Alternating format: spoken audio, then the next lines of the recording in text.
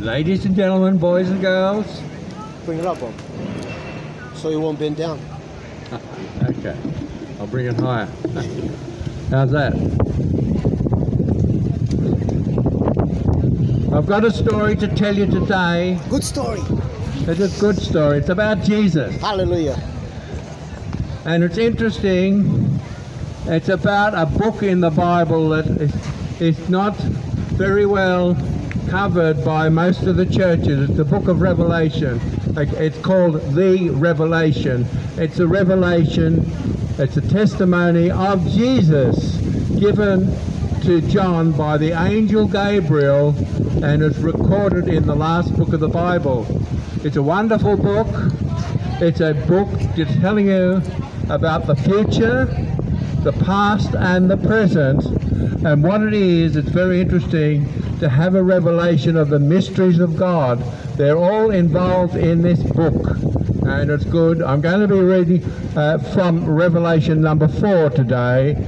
I've covered in a paper last week the earlier revelations about the messages to the churches, the 7 churches in Asia. And today I'm going to be reading from Revelation 4. And this is what it says. After this I looked, and there before me was a door standing open in heaven. And the voice I had first heard speaking to me like a trumpet said, "Come up here." So what that really is talking about is the rapture of the church, or the lifting up of the church. And that's what happens, is they get the church gets a call to go up to be with Jesus in the air. And it says here, "And I will show you what must take place after this. At once I was in the Spirit, and there before me was a throne in heaven, with someone sitting on it. And the one who sat there had the appearance of jasper and carnelian, a rainbow resembling an emerald encircled the throne. Surrounding the throne were 24 other thrones, and seated on them were 24 elders.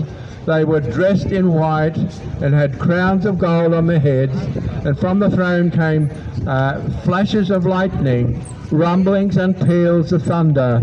Before the throne 7 lamps were blazing. These are the 7 spirits of God. Also before the throne there was what looked like a sea of glass, clear as crystal. In the center around the throne were 4 living creatures, and they were covered with eyes in front and in back. The first living creature was like a lion, the second was like an ox, and the third has a face like a man, and the fourth was like a flying eagle. Each of the 4 living creatures had 6 wings and was covered with eyes all around, even under the wings. Day and night they never stopped saying, "Holy, holy, holy is the Lord God Almighty, who was and is to come." And so whenever the living creatures give glory and honor and thanks to him who sits on the throne and who lives forever and ever, the 24 elders fall down before him who sits on the throne and worship him who lives forever and ever. They lay down their crowns before the throne and say, "You are worthy, our Lord and God, to receive glory and honor and power, for you created all things, and by your will they were created and have their being." So that's the word of God. I'm just going to comment on these aspects of that, the phrases that I've just read.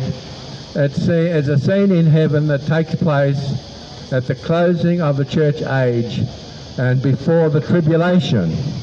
So verses 1 and 2, it says that it's a new day for mankind. It has dawned, and John describes the experience of a rapture of church before the tribulation. And so I've read about that.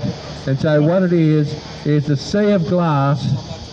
I'll talk about that in a moment.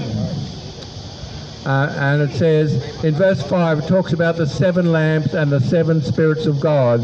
because there's only one Spirit of God, but operates in many ways. And the number 7 denotes perfection. So that's what the Bible is talking about. But verse 6 talks about the sea of glass, and it symbolizes a group of people that are holy, the church, and the Old Testament saints. So they're the ones that are going to go up to be with Jesus when he comes in the air. And finally, verses 7 and 11, there talks about the 4 beasts. They're angels, and 4 represents harmony, and they lead an orderly worship of God. So it's very important to know that this is going on in the unseen world. That's the heavenly realm. This is what's transpiring. And so I'm going to be sharing more about this next week. I'll be telling you more about what's to happen. And there's some very exciting things to hear. But for today, I'll keep it short because we've got others want to share a message as well. But the important thing is I always conclude with the gospel, because you need to know why we're doing this, and it's really to do with where you go when you die. And that means is if you die in the Lord, you go to be with him in heaven. But if you don't, there's another place, and you don't want to go there. And so what the Bible says is this: for God so loved the world that he gave his only begotten Son, and whomsoever believes in him shall not perish but have eternal life. So that's the promise of salvation for those who believe and are baptized. So, and the important thing about this is that God loves us, and because of his love we're drawn to him. So God bless you all, and thank you.